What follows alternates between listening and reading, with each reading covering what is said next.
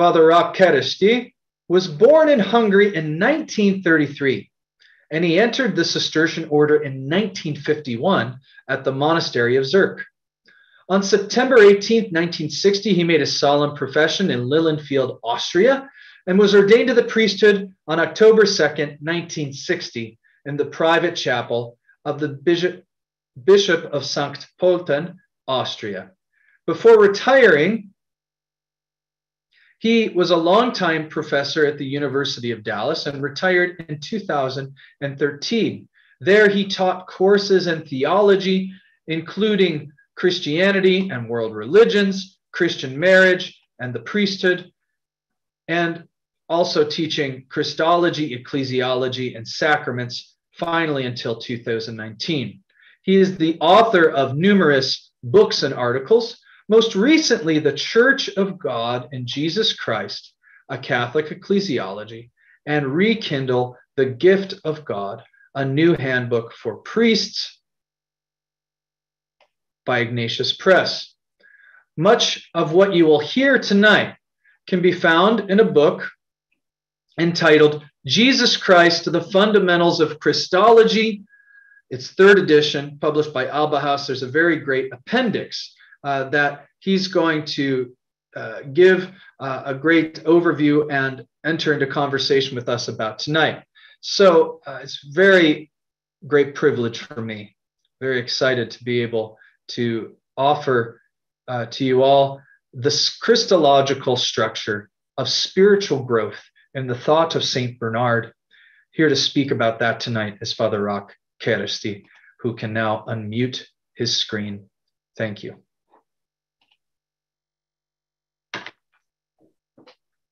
In one of his desperate moments, Bernard of Clairvaux called himself the monster of this age because he vowed to be a contemplative monk, but in reality, at least through 1/3 of his life, he was traveling outside of his monastery on the rough roads of Europe, trying to put out fires between kings and barons, between barons and bishops, putting an end to a dangerous schism between two popes.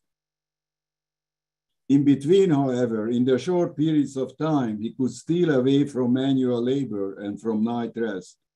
He was a prolific writer. Rarely did he write for his own pleasure. Most of the time, he responded with treatises and letters to questions posed to him, and preached to his monks in Clairvaux more often than it was customary in the other monasteries of his order. Unfortunately, his theology, to a large extent, is unknown even today. There was a time in 1953, so at the 800th anniversary of his death,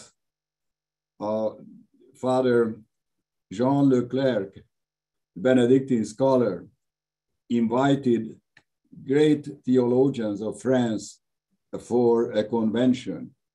Among them, Father Congar, Danielou, Mourou, and others. And there was a very wonderful book published, Saint Bernard Théologien. But after that, all the other more kind of quotation mark relevant issues, occupied theologians.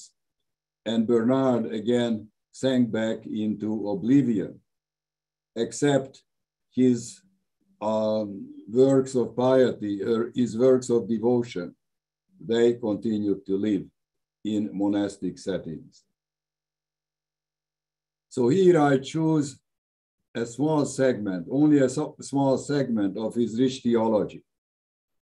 And now I give a more simple title to it than actually it was advertised, but it's the same content. The role of God's love in Saint Bernard's thought. God's love for us and our love for God, so in both senses. First, I will outline the role of love in the Trinity and in creation. Then, its role in Christ's redemptive work. Namely, his thought in the very redemption at different stages of that work. So let's see first, loving God and in creation. Bernard is saying that God himself has a law. And that law is the lex immaculata caritatis, the immaculate law of love. Not that, love is above God, but God is love. And it is his love that holds together the Trinity into one, so that God is unissimus, the most one, and yet triune. And it is out of love that God creates. The love of God is the creator and governor, creatrix and gubernatrix of the universe. Everything was created and ordered by this will. It's very interesting how God explains the way, it's very interesting how Bernard explains the way God is acting. He says that powerful people in this world are acting in such a way that the strong suppresses the weak, the learned ridicules the illiterate. But God acts in the opposite way. He loves to raise the lowest to the highest dignity. And this is how Bernard explains the creation of the whole cosmos, the creation of the universe. So first God created limus, in Latin, the mud, inanimate matter. And then he adorned it with vegetative life. Then sensitive life in the animals. Then finally soul in humans. And finally unite this creation with himself in the incarnation. So you see for Bernard, that's God's great generosity that descends to the mud and raises the mud up so that it can ascend to God. Because the mud is united, matter is united to God in Jesus Christ. As he says, the lowest and the highest are united there. So this is the background, so to speak, the peaceful cosmological background, to his theology. But in his theology, the foreground is occupied by the drama of redemption. And this is the most important, the longest part I would like to talk about. The first man's sin has disturbed the original harmony of the universe. As its result, everyone is born spiritually dead, and his soul can no longer keep the body immortal. The body also has to die. This is indeed a punishment for his sins. And Christ, who did not have to die because he did not sin, out of mercy, he accepted dying for us. Accepted dying for us so that we may live. But what is important to realize is that it is not simply the act of dying, that saved us. It was the almighty prayer of Jesus asking for forgiveness for the sinners. This prayer that he uttered when he was tortured, when he was crucified, this is what saved us. And here I quote his prayer to the Father. Father, forgive them, for they do not know what they are doing. There flies your irrevocable word, O Lord, and it will not return to you unaccomplished, but will perform for what you have sent it. Another way he explains what Jesus did for us by his dying is talking about the ointment, the sweet ointment that according to him flows out of the wounds of Christ. And the sweet ointment is like honey, so that the flies of hatred all drowned in it. So this sweet ointment drowns every hatred and kills every hatred. Now, because the death of Christ, because of this death of Christ out of love, that's why we have now access to him. That's why now we can enter into communion with him gradually, step by step. And this gradual step-by-step entering into communion with Christ, this is what I will now explain. And this is what actually I call the Christological structure, of our spiritual life. Because every aspect of the life of Jesus, every stage in the life of Jesus corresponds to a stage in our spiritual growth, in our spiritual development. So here I quote again. Bernard is speaking in the name of Christ, so it is Christ whom he makes speak. I give you not only my conception, but also my life. I give you all this step by step through the stages of being a baby, a child, an adolescent, and a young man. I add to it also my death, my resurrection, my ascension, and the sending of the Holy Spirit. This will happen so that my conception may cleanse your conception. My life may instruct your life. My death may destroy your death. My resurrection may precede your resurrection. My ascension may prepare your ascension. And the Spirit may strengthen your weakness. So every stage, as you could see, every mystery of Christ is redeeming us in different ways, in many different ways. The nativity of Jesus was very, very dear to Bernard. And he has a very beautiful insight that is hard to understand, but I hope I can make it somewhat understood.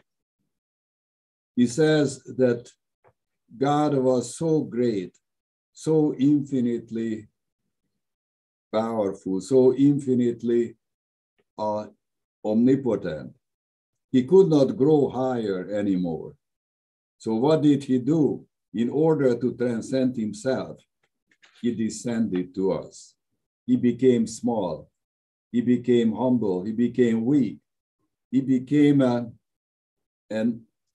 verbum infans. And literally infans means unspeaking, mute. So the word became a mute baby. Well, not exactly mute, but he could only wail and cry.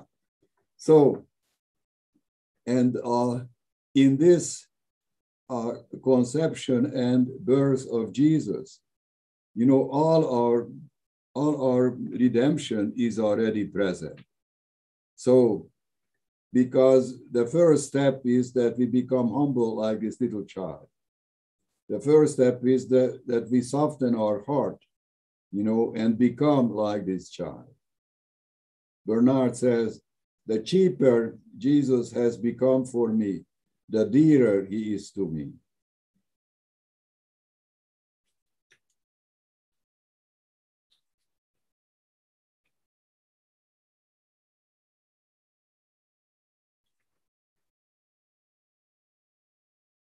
So again, I quote him. He came in the flesh and made himself so lovable that he gave us a love, the greater of which no one has.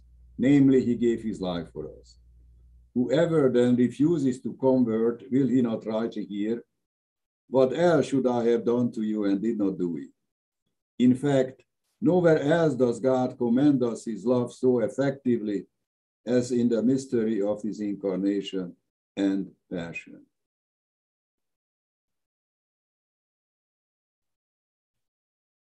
So already the child Jesus shows us in a way the Father's heart, the Father's goodness who sent his Son.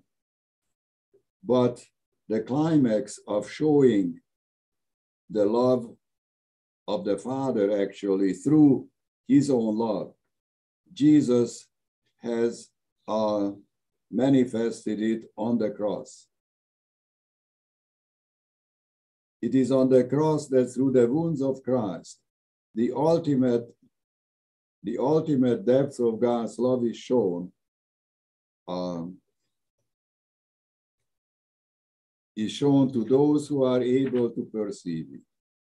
Bernard's approach to the heart of Jesus is somewhat different from the modern devotion to the Sacred Heart. He sees not the human love of Jesus, but he sees the Father's heart, the bowels of God's mercy. And here I quote, "The secret of his heart lies open through the holes of his body. That great mystery of love lies open. There lie open the bowels of God's mercy, in which the rising sun from on high has visited us." So you see the point. The open wound of Christ shows not only his material heart, but showing his material heart, he shows the very heart of the Father. So shows that love beyond which no love can be greater.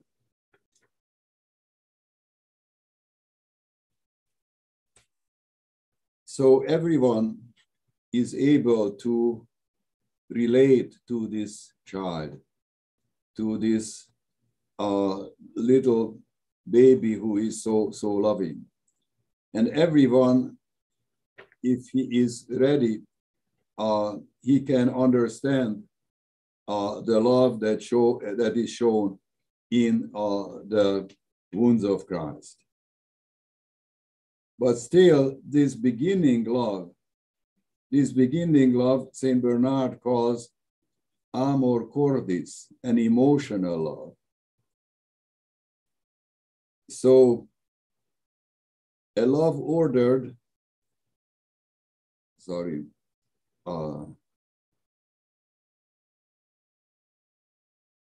even though this amor carnalis reaches God himself through the man Jesus, it is still fleshly, because it is moved only by remembering the Word's history in the flesh. It is through the sweetness, the attraction of the flesh of the incarnate Word, that the soul obtains her first taste of God's attractiveness. This love is emotional and prone to exaggerations. It is somewhat blind and can easily fall into heresies, or at least to an extreme asceticism. And therefore, it needs the tempering, ordering, sobering activity of a reason enlightened by faith. So, the mysteries of the earthly life of Jesus can be understood, can be loved, can be embraced, by this love of the heart, which Bernard calls amor carnalis, in a way a fleshly love, because he is attracted by the beauty, the goodness of the man Jesus. And yet already when the believer is attracted to the man Jesus, to the humanity of Jesus, he does it already because in a way the Spirit, the divine Spirit, is already transparent to some extent in the flesh of Jesus. But this amor cordis needs to be ordered, as I read. It needs to be rationalized. And so after the stage of amor carnalis comes the amor rationalis. That is when my reasoning, is able to cut out the exaggerations, is able to cut out false ways of devotion, and is according to the order of right reason. But still, I don't have the spiritual love. It's still just stuck to the manhood of Christ, to the flesh of Christ. But the big change when the spiritual love can develop is the ascension, is the mystery of the ascension. So what happens in the mystery of ascension is that the disciples see Jesus, the man Jesus, ascending into the heavens. And since they love the man Jesus, therefore, when Jesus is lifted up on high, then actually their affections, their sentiments, their devotion is lifted up with him to high. And when he disappears in the sky, then somehow their heart is also remaining in the sky, remaining in heaven. That is, they begin to love the risen, glorified Christ who is in heaven, who can no longer be seen by human beings. There is a beautiful scene that Bernard describes when Mary Magdalene at the empty tomb meets Jesus. And you remember she wants to embrace him. And Jesus says, don't hang on to me. And why not? Saint Bernard explains, because I have not yet ascended to the Father. Because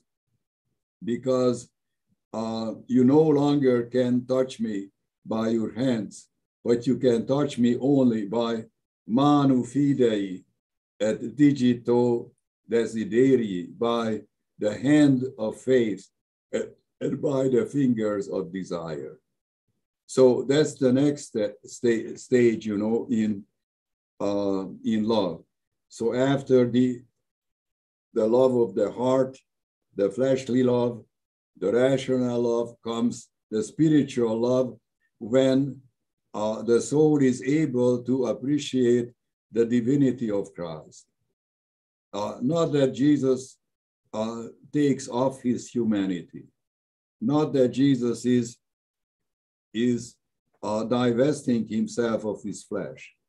No, but his humanity, his flesh is divinized, is fully spiritualized. And so only faith can reach him. But this reaching God, this reaching the risen Christ, the glorified Christ, this establishes a much closer concept, much closer relationship, because this risen, glorified Christ is also within the soul, not just next to the soul.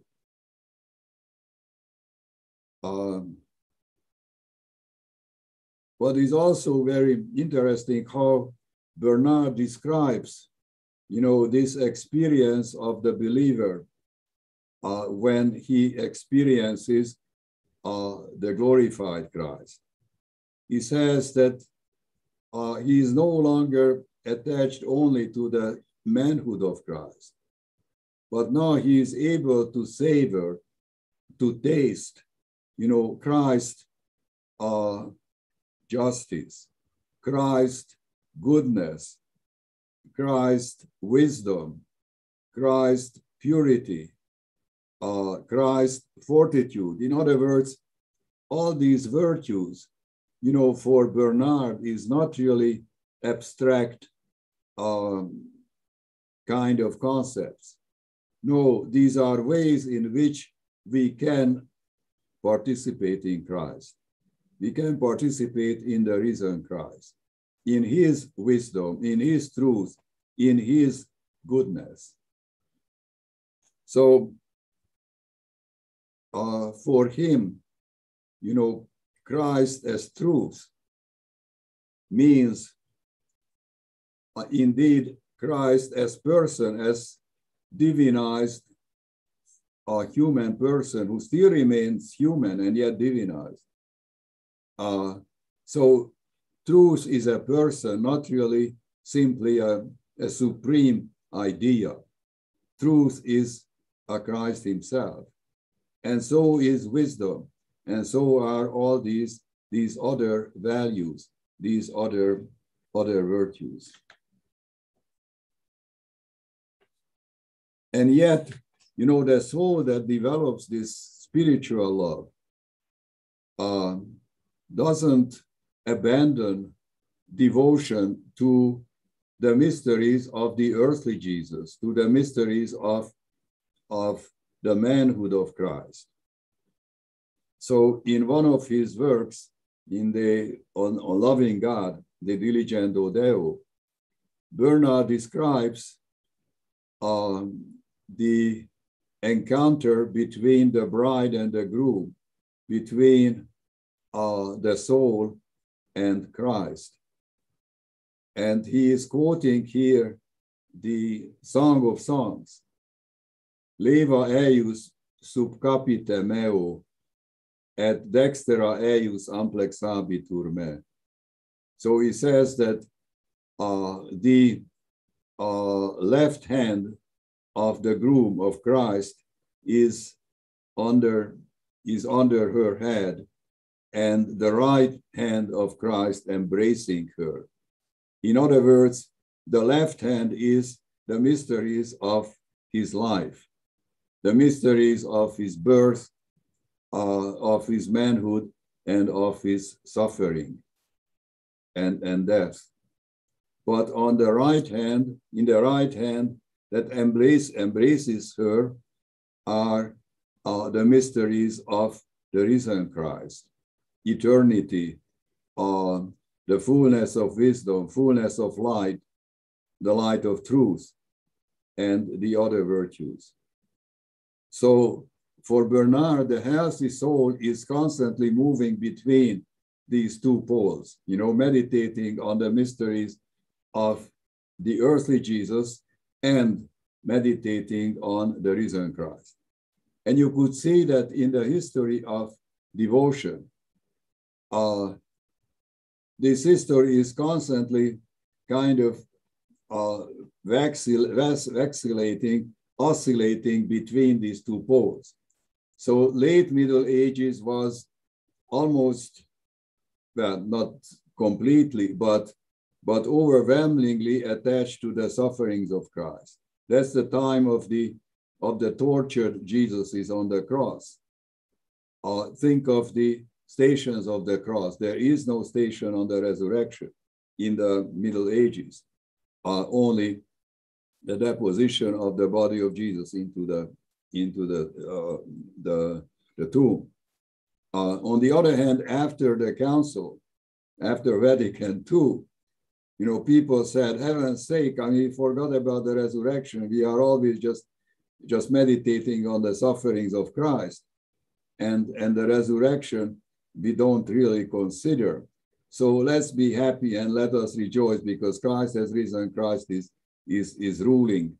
So don't be sickly, don't worry too much about the sufferings. But the two are belonging together. So there is no way to choose one because then the mystery is destroyed. That's why Jesus came and suffered so that he may be always close to us in his suffering and in his dying. But at the same time, he is also already present to us as the risen Christ. So Bernard is speaking about memoria and presentia. So we should remember his earthly life, but we should also be in the presence of the risen Christ. Father Roch. Yes. I just have a question here as I'm thinking and pondering this very beautiful scheme that Bernard lays out for us to begin to meditate on this life of Christ from his infancy, you know, to his, you know, glorious ascension. And I'm just thinking here, you know, we have so many people, and I don't presume to speak for all the participants in the audience, both on Zoom and on YouTube, and all those that in perpetuity might want to gaze upon this. But I would say that a lot of us who are here are people who have a rather elevated rational love for Jesus, right? Right. You know, we're people who think about the faith. You know, Yes. they're students, professors of theology here. Mm-hmm. What would you say, or maybe what would you think Bernard would say? How would we go about reordering ourselves? Because maybe are not disordered in the sense morally disordered, but our love is maybe a little bit out of order. You know, we've thought our way into Christianity, we thought our way into loving Christ long before we affectively felt that way. What would you say? Yeah. Well, Saint Bernard would say that watch Jesus rising up to heaven, but of course there is a deep truth in that. How would I try to explain it? If someone lost a close relative, like you lost your mother or you lost your spouse, and this mother or this spouse was very holy, then in a way you are very you have a kind of a bridge to heaven in that person, right? I mean, think for instance of C.S. Lewis's little book, you know, The Grief Observed, when it's about his wife who died.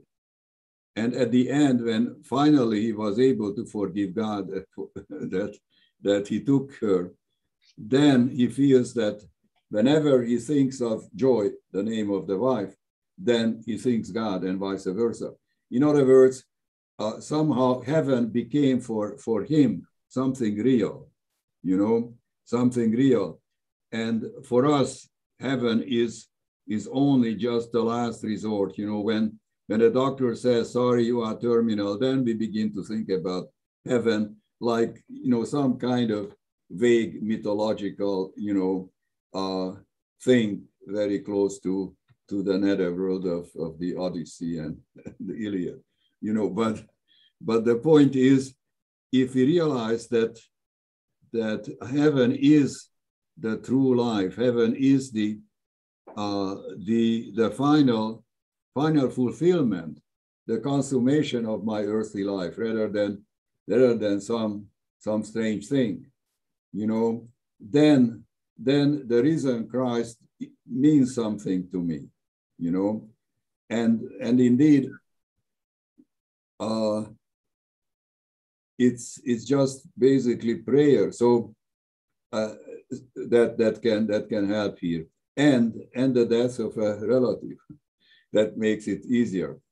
But there is another way of doing it, and Saint Bernard speaks about it in the Diligendo Deo. He says that at the beginning, most of us love God because he gives us gifts, because he is good to us. But at a certain point, if we are really paying attention to God, then we begin to realize that God himself is good. That's why he gives us good gifts. And so then gradually we begin to love God for his own sake, not for the sake of the gifts that he gives us, you know. And that means basically loving the risen Christ, loving God as he is, rather than only in his humanity, you know. So somewhat of the distinction between loving his manhood and being able, or tasting not just his manhood, but also his virtues. His virtues, right, and actually realizing that his virtues are basically beautiful, that his virtues are such that there is an immense beauty in his divinity, you know. So that can also you know, lead us toward it. Anyway, so what I would say practically, you know, if someone meditates, half an hour every day on scripture, and goes through the scriptures from the nativity up to the ascension, then gradually he will get closer and closer to Christ, and will make that journey with him. I think Bernard would say something similar, but a lot better. Okay, so well, very good. Well, this is very beautiful. I know we had talked a little bit of a conversation. If you have anything more to say, otherwise we can continue. Yeah, I do. Yeah, if I may. So,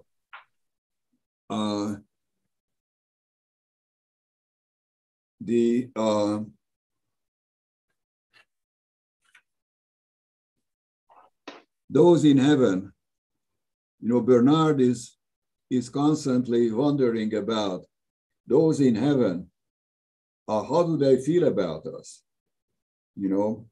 And is fighting Origen. There is a sermon in which he criticizes Origen, because, Origen says that Christ is, how is it? So as long as we are sinning, Christ is suffering, And then Bernard says, no, that cannot be.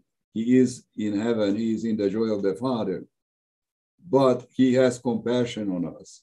So he has, the closer you are to God, the closer you are to compassion itself.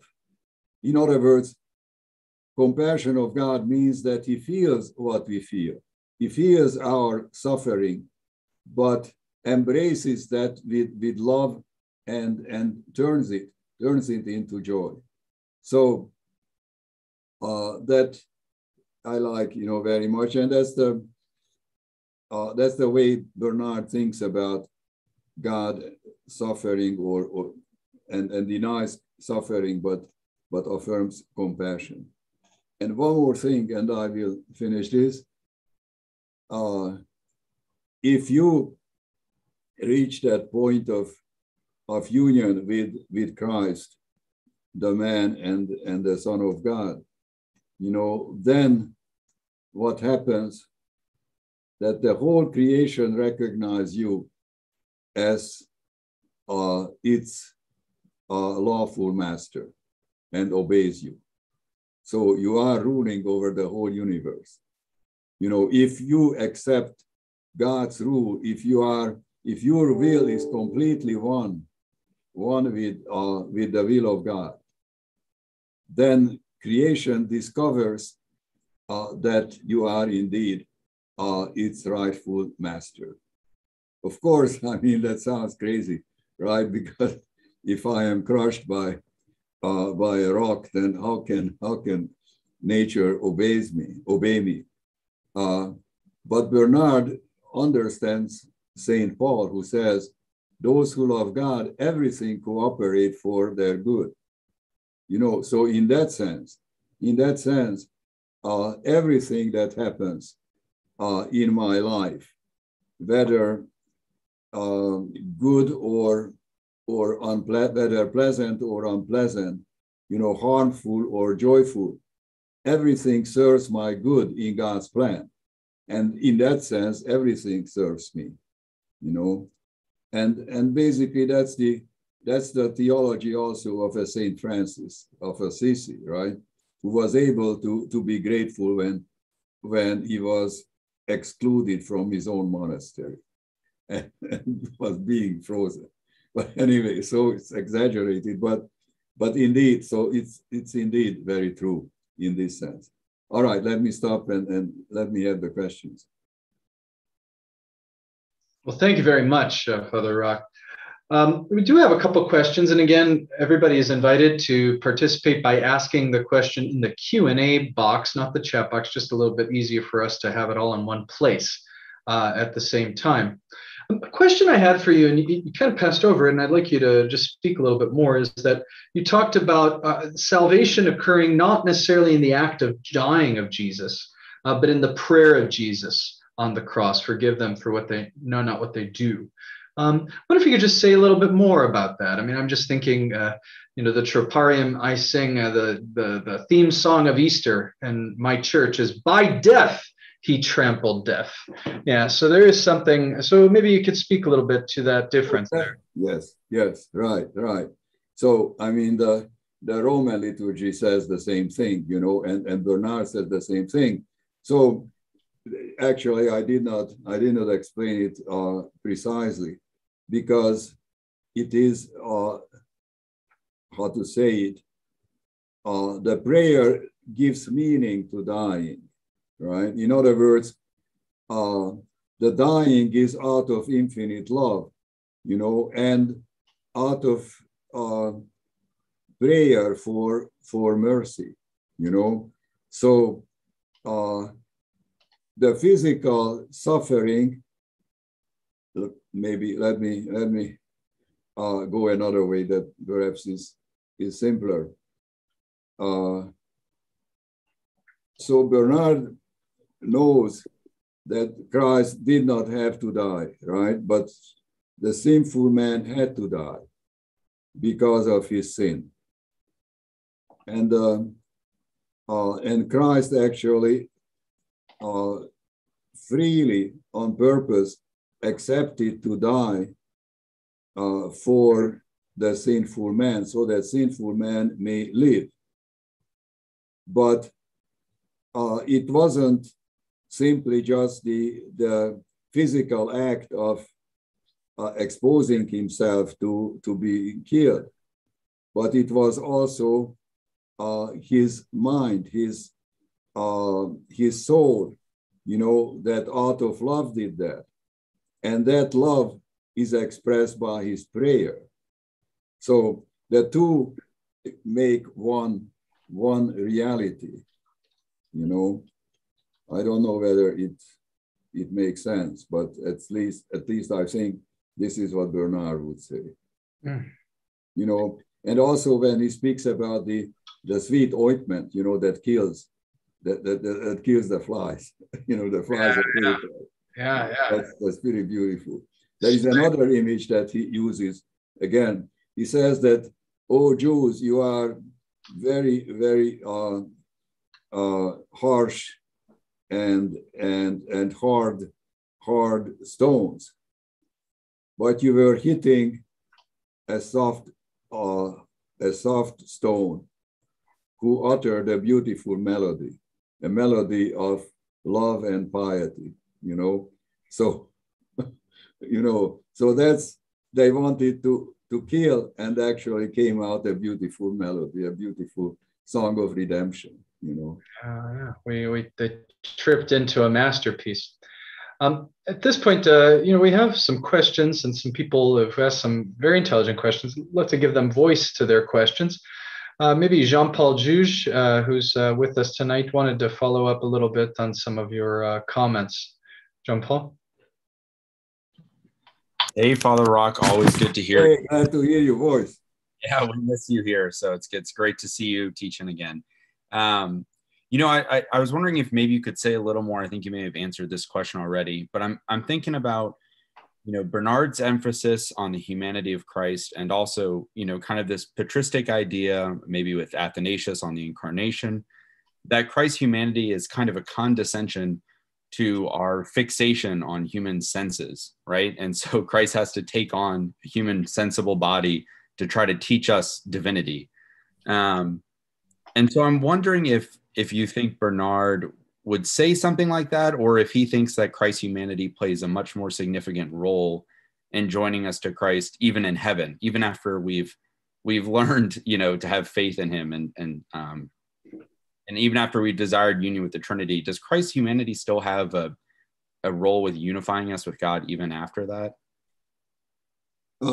Definitely. So the humanity and the flesh of Christ actually is transformed, but remains. He speaks about the caro celestis, the celestial, the heavenly flesh of Christ, and he speaks about the angels, waiting, desiring the ascension of Jesus. so that his flesh, his body, his glorified body be in their community of the angels. And he says that the harmony is restored, the full harmony of creation is restored when the flesh of Jesus is in heaven and his spirit is on earth, because after ascension comes Pentecost. You see, so it's an amazing glorification also of the flesh, you know. And there is a beautiful sermon on the Nativity of Bernard, in which he says this. He addresses himself to the flesh of the flesh of the human being, and he says that you flesh, right now your job is to serve the soul. The first coming of Jesus was for the soul, and so be now a very good servant of the soul. Consume yourself in serving the soul. And once you did that, realize that the second coming of Jesus, the glorious coming of Jesus, comes for you, wretched flesh, comes for you to glorify you, to immortalize you, to spiritualize you. So just serve well and consume yourself. You see, I mean, it's an amazing vision of how both soul and body are crucially important.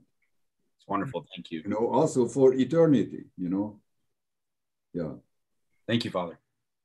And why? Again, why? Because God finds his joy to raise the highest, to raise the lowest to the highest and join them. Ima cum summis, you know, that's how he talks about it. Do we have any comment from Bernard about the life of Jesus from, his adolescence, like the private life that we don't hear about in the canonical Gospels? He stays quiet too. Yes, I mean, not too much, but it is to actually talk about Mary, you know, because he makes a big point of Jesus' obedience to Mary and Joseph. But then he begins to almost get into kind of a little ecstasy when he says, oh, the humility of God who actually obeys a human being, obeys a woman, you know? So he cannot stop admiring that. But that's all I remember, you know, about his hidden life, you know, the obedience. Sure. Yeah. Wow. Maybe we pass the microphone if they're able to voice their question aloud to Richard Fragomeni.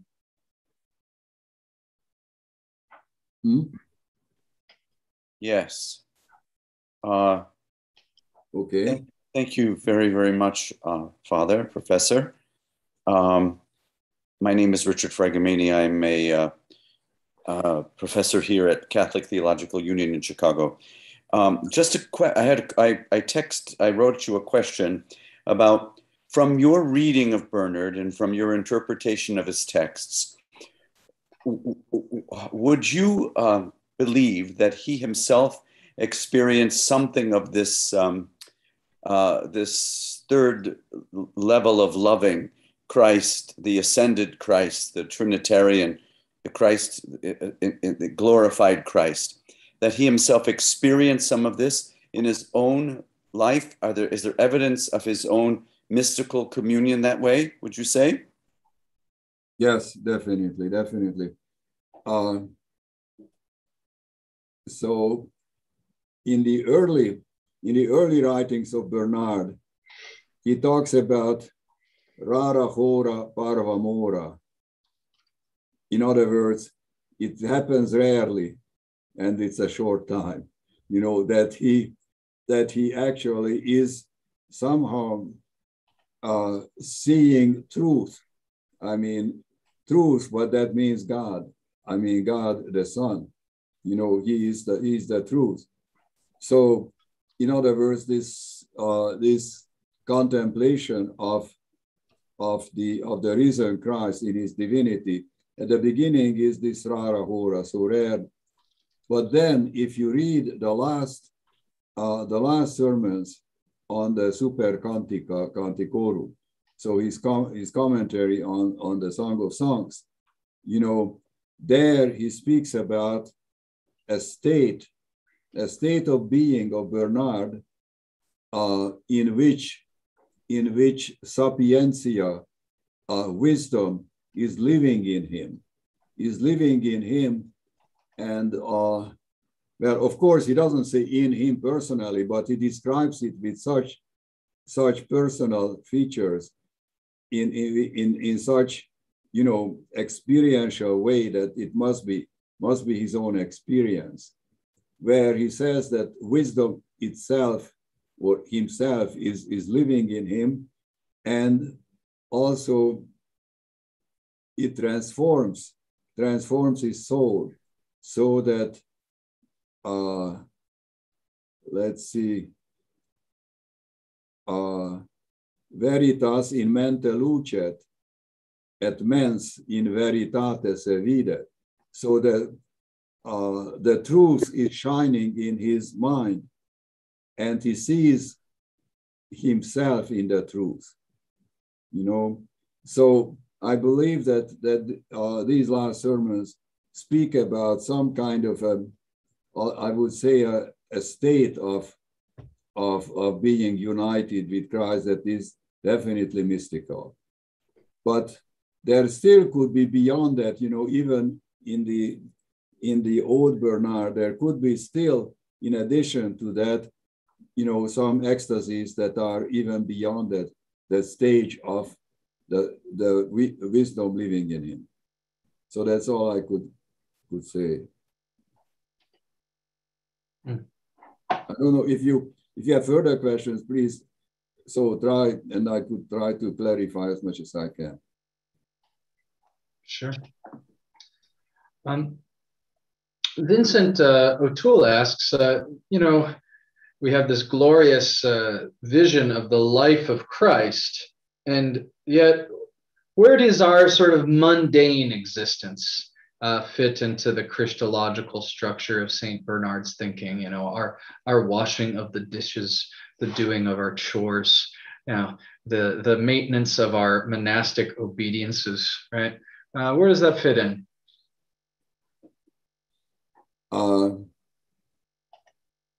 I think that fits in, not so much in his works, at least I don't remember, but in his own life, because he was terribly anxious to do all the chores, you know, that a good monk is doing. I mean, he became a monk at the age of around 20, and then became an abbot at the age of around 23, you know. But anyway, so as a young man, he was already very weak. And so he was terribly frustrated that he could not take part in the hard manual labor of the monks. But in a way, that was our luck, because he could write more, you know. So it could not work. But definitely he saw the value of that.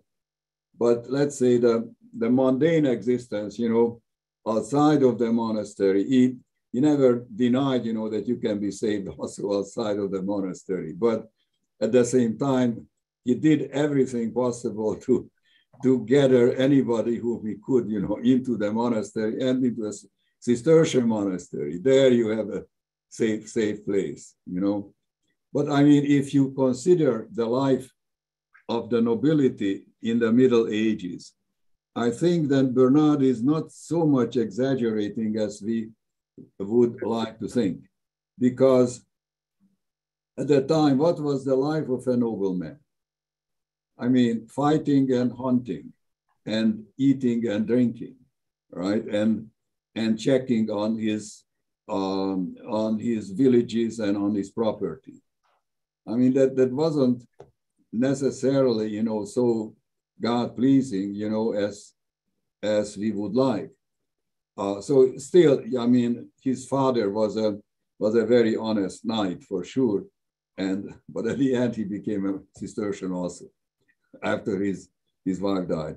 But anyway, so, you know, in that life, indeed, you know, a life spent with fighting another feudal lord and eating and drinking and hunting, you know, indeed wasn't quite leading to holiness. And so I could understand that Bernard wanted to gather everyone who wanted to live a holy life into a monastery. I mean, he came with 31, you know, other people, and he was able to manage to bring all his brothers there, all his brothers, even the one who was already married. When Bernard approached him, I mean, he was laughing, you know, I mean, what do you mean? So Guy was laughing, I mean, I'm married. And he said, well, your wife will ask that she may enter a convent. And of course, so it happened, and Guy had no choice. He became a monk, and a very good monk. Well, I mean, there are some legendary details. What is certain is that 31, I mean, he just got together 31, you know, young men to enter Cîteaux. You can imagine it was a small monastery, and all of a sudden 31, you know, young guys show up. It was frightening. So it's no wonder that the Abbot Stephen of Cîteaux in 2 years sent Bernard away, you know, to another monastery. But anyway, so that's all I could think about. Sure, yeah.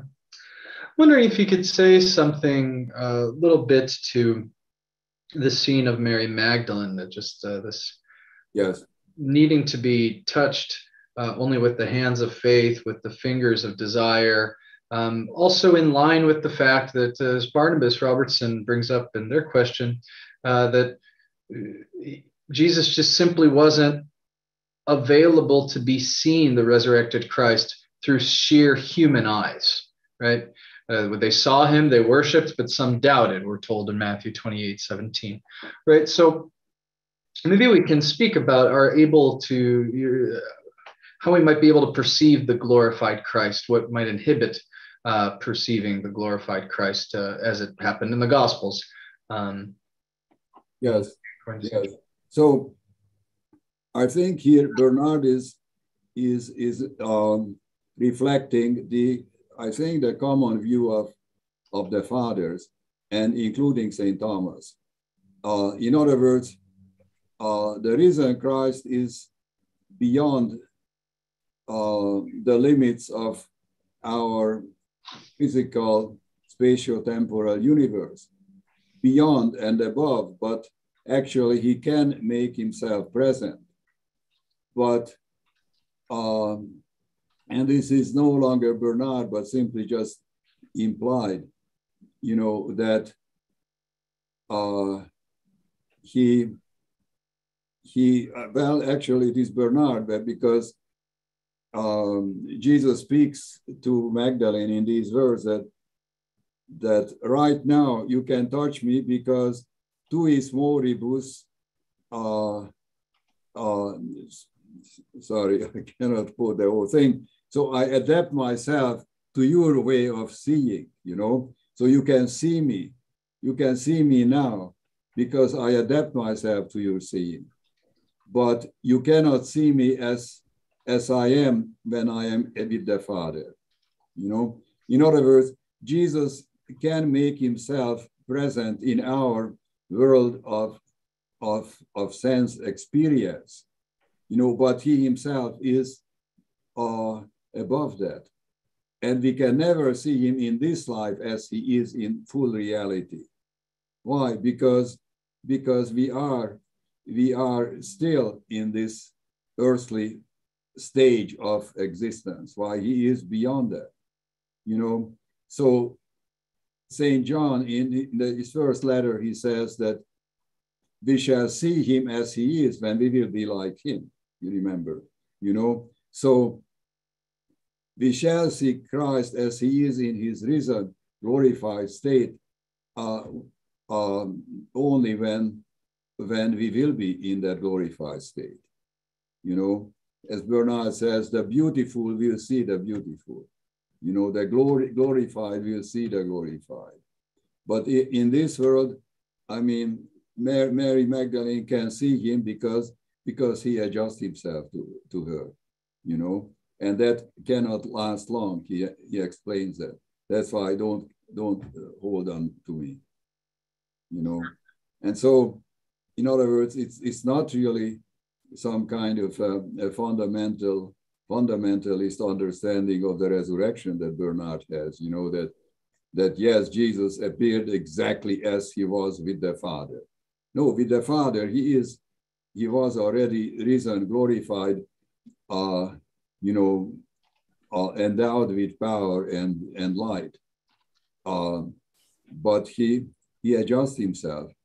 I mean, think also, and this is not Bernard, but think, for instance, to Paul. He appears basically as a lightning figure that he cannot even look at, while the disciples he appears as he was before.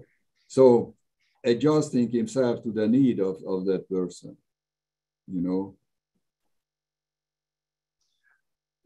We have a, oh, okay.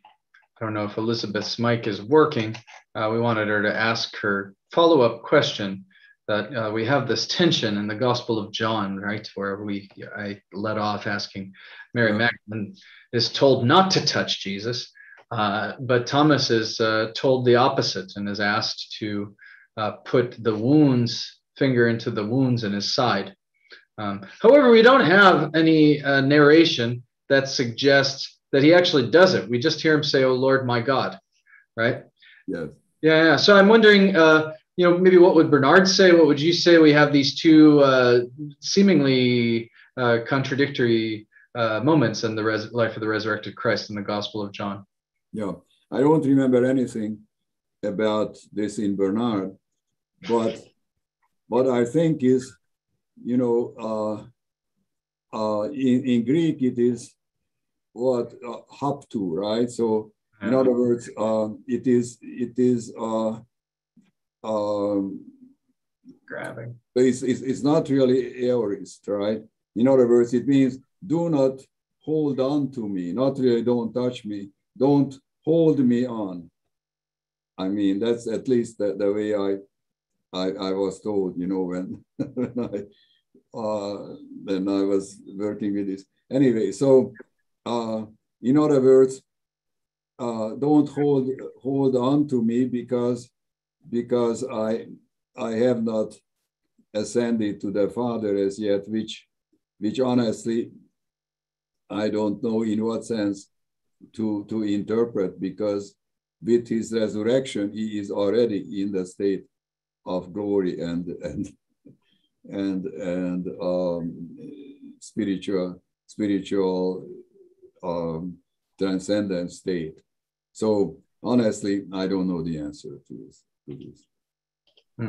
Yeah. That's okay. Yeah, I know you forgive me. I'm sure. I trust that Elizabeth will too. It was her question. Oh, So yeah.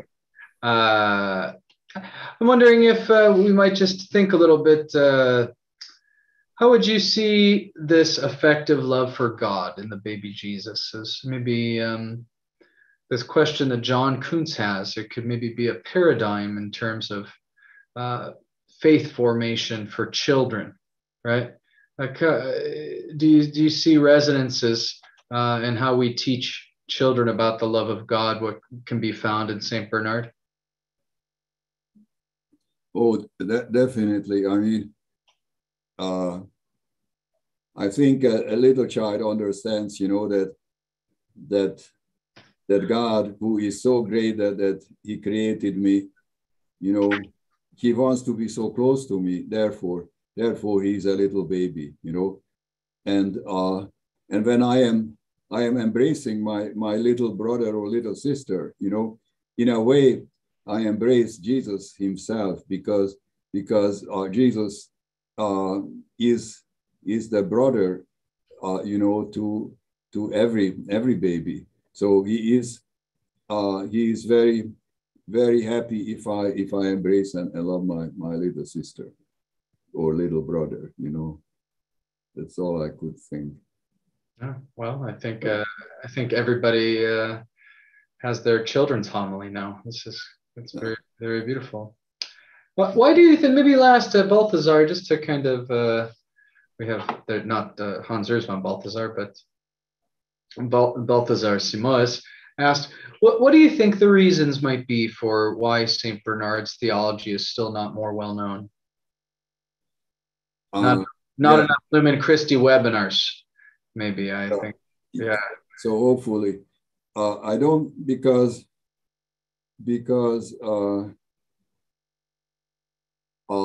this happened in the 50s, right? That there was this flare up, so to speak, of Bernardine studies. And I should mention still two other important persons.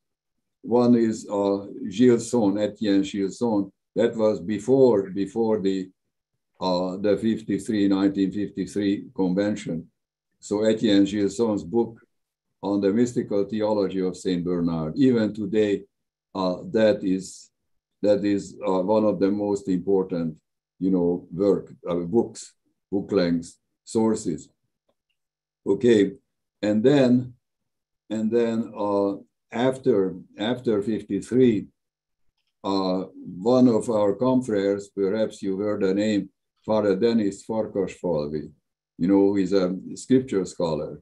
You know, he was also a Saint Bernard scholar. So too bad that you could not invite him, because he was the real Saint Bernard scholar. You know, he died 2 years ago. But anyway, so his work on Saint Bernard, he wrote several articles in Analecta Cisterciensia, in Communio, and also his dissertation is a wonderful book, L'Inspiration dans la théologie de Saint Bernard. So the inspiration in the theology of Saint Bernard. So de Lubac appreciated it very much, and others. So these are really important studies. And there could be others, because honestly, I did not keep up with all the Bernardine studies. So I cannot really say it with certainty that there is hardly anything important nowadays. But there are many articles about Bernard, but but not about his theology. For instance, Jean Leclerc himself once confessed that the theology of Saint Bernard escapes me. You know, he said, the great Saint Bernard expert. Anyway, I still did not answer the question. To briefly, why there is no continuation in Saint Bernard studies of serious theologians, because all these questions after the council basically occupied both the good and the epigon theologians, you know. So the church, the laity, and then liberation theology, charismatic theology, secularism, so all these things, you know, and what can Bernard add to it? But now that actually spirituality is very important in modern life, even for secularized people who are spiritual but not religious. So maybe, you know, there will be a new kind of return to the sources of spirituality, and in that sense also Saint Bernard. There is one good volume of the Analecta Cisterciensia, which was published in 1990, so the anniversary of his birth, you know, which is about spirituality, but not about theology itself. You know. Wow. Well, So- thank you very much, Father Roch. This has been just such a tremendous way into, as you made sure to tell us, I mean, it's not just his spiritual teaching, but really his spiritual life lived and then put on the page for us. That is the life of St. Bernard. So we want to thank you for sharing what you did with us. We'd like to thank all of you for participating, especially we're so grateful to be able to co-present the Lumen Christi Institute is with Our Lady of Dallas Cistercian Abbey. And we look forward to continue this collaborative mission in our summer institute next summer down there in Irving. Certainly we want to thank our co-sponsors, the Harvard Catholic Forum, the Nova Forum, the St. Benedict Institute, and the Studies in Catholic Faith and Culture at the University of Dallas. Again, we encourage you to join our mailing list, spread the word, and also, if you can, support us and our mission to keep these events going on for free so that St. Bernard's theology is more widely known as we hit the internet airwaves. You can do that by going to www.lumenchristi.org/donate. Father, perhaps you can offer us your blessing before we finish this evening. Okay. May the blessing of Almighty God, the Father, the Son, and the Holy Spirit come upon you and remain upon you forever. Amen. Good. Great evening, and we look forward to seeing more of you. More online events and more in-person events. You can find them all at lumenchristi.org.